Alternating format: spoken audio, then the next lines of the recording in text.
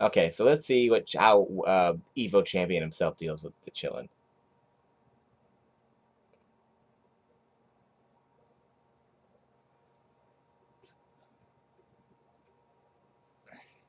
He ate way too much cheese, yeah.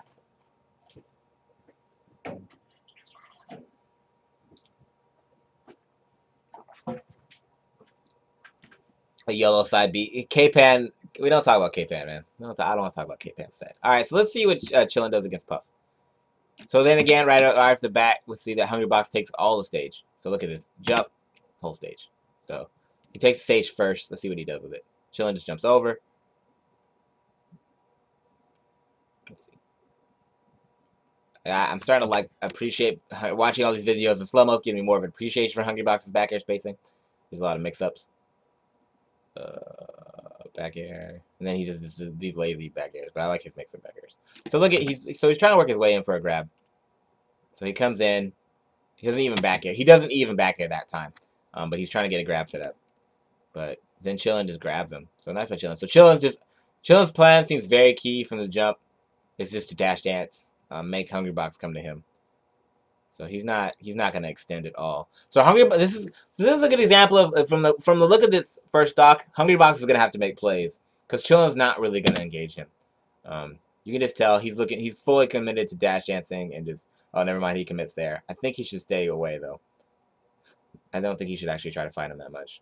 See, I think he should stay more in this style. Just to dash dancing, give up stage control if you have to, escape the platforms.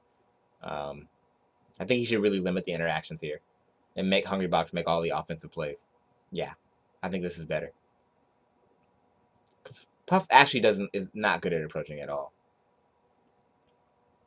So Chillin takes the first stock. So good work. So just gets good mileage off his initial stock and then is able to make the best of it. Okay, so let's see. You see, I think he should really stay away from fighting with hiding Hungrybox.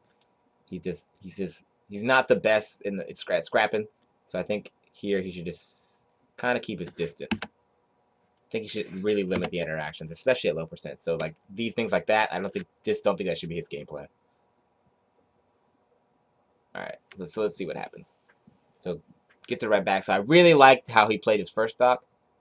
Let's just go back to his first stock. I just like these initial interactions.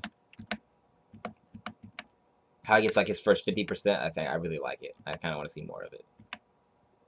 Shine. Look at this. There's just not like this dash dance, tight dash dance comes in, moves to the other side of the stage. Like I really like this game plan. I hope this is what we see more throughout the set.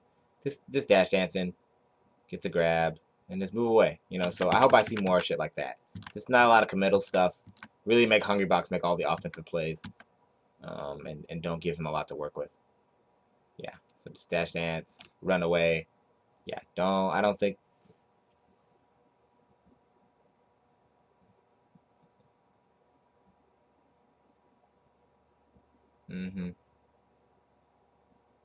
So yeah, exactly. Like this is like I want to see, right? I just want to see. If I'm Chillin, this is what I want to see. If I'm Chillin's coach, I'm telling him make Hungrybox make the plays, make Hungrybox lead, because this is bad, right? He's not gonna get any mileage off it. But this is just what I want to see. I want to see make Hungrybox make him make all the plays. Roll. All right. So yeah. So I like it. See, there you go. Ooh, rolls in. That's not. I don't think Chillin. I think staying ahead is really important for Chillin. So it's not what I want. If I'm Chillin's coach.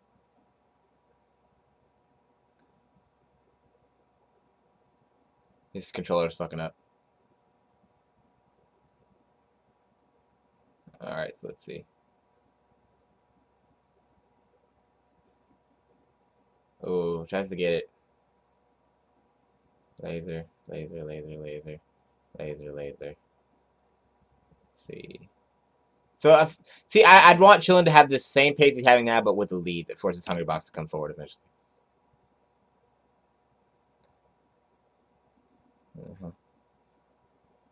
Yeah. Yeah, let's see. Because look how hard it is for Hungrybox to actually initiate anything. It's one of those things that, like, a lot of foxes are really, like, trying to find their way in, but it's not easy for Hungrybox to create offense. It's not. He can't just run in there. He actually needs, like, it's hard. He has to find a way to build percent. It's not easy. He can't just rush down Fox. He just doesn't have the moves for it. That was cute. Perfect ledge dash from Chillin, showing that tech skill off. Yeah. Comes down with the nair.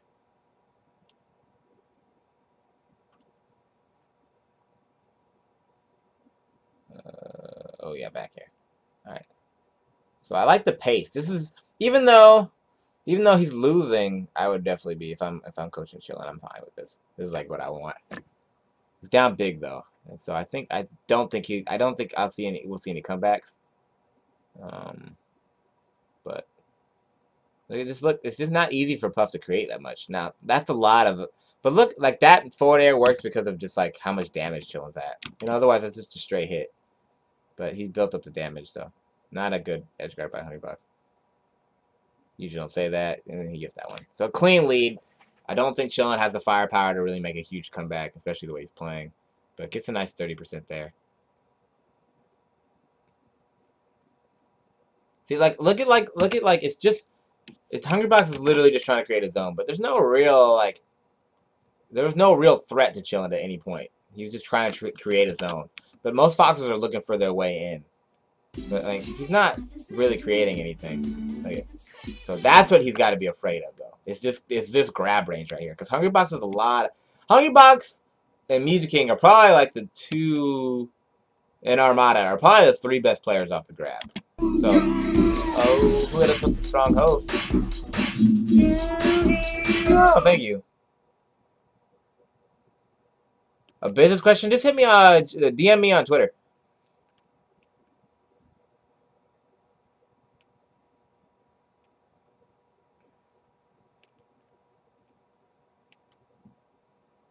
Alright, so let's see.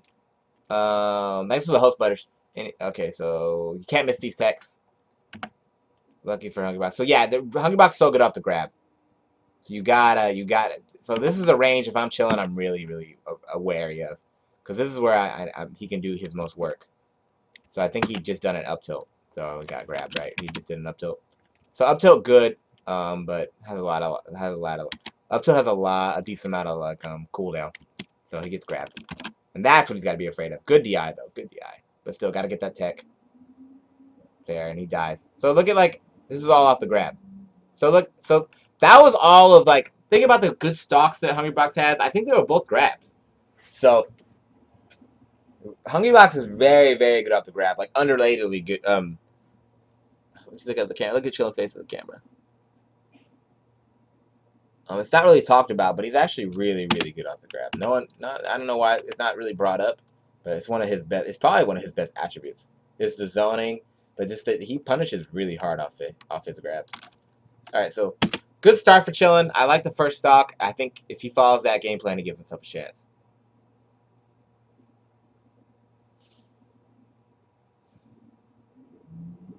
Don't you have more tools that you blow if you're playing offensively? You're saying, say that again. So, but if you don't have more, you have more tools at your disposal if you're playing offensively? You're talking about Puff, or you're talking about Hungrybox, or Chillin? Left is just a lot cleaner off the hit. I think Left is a lot cleaner off the hit. Chillin can be a little bit choppy. Chillin's a little bit more exchange for exchange. But Left is definitely cleaner off the hit. I think that's the real thing. Just more polish in general. Just more polish.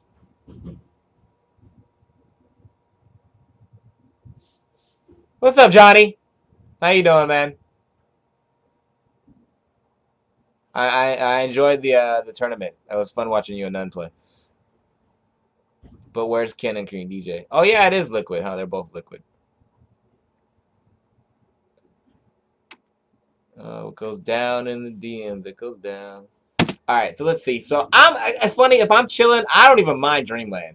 I don't even mind Dreamland. I don't mind Stadium. I just want something big because I don't really want to fight. I actually think Dreamland would actually be perfect for him.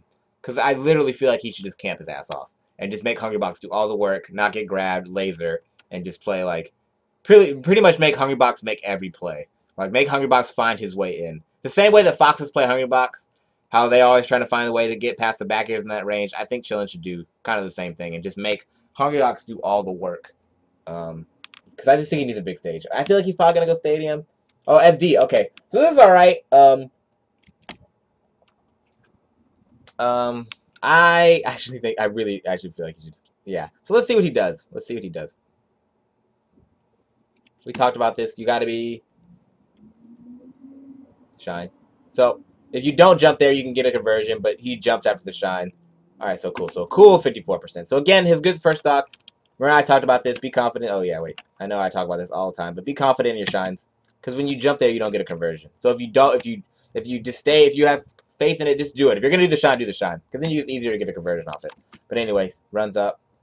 Let's see what he goes here. He goes Nair, beats the Nair with an up tilt, gets the bagger. So cool, 54%. So I like this. And he doesn't mind losing stage because he can just jump away. Oh.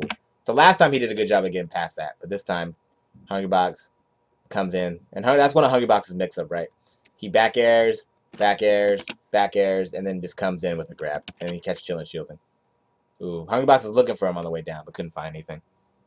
Back air. Laser. So this is fine, but look at the like if I'm chilling, this is like totally okay. Like look at there's nothing's happening. Nothing's happening right now. Oh yeah, I think you're good. Okay. Oh, smart by Hungrybox to not rest. Just reset the situation. I don't think Chillin's particularly confident off the ledge, so if I'm chilling, I don't want to go here. This is like not my. From playing Chillin and watching his matches, I've only seen a couple good ledge dashes, so no reason to pin himself there. I kind of want to stay off the ledge. Near the ledge is fine. Off the ledge for sure.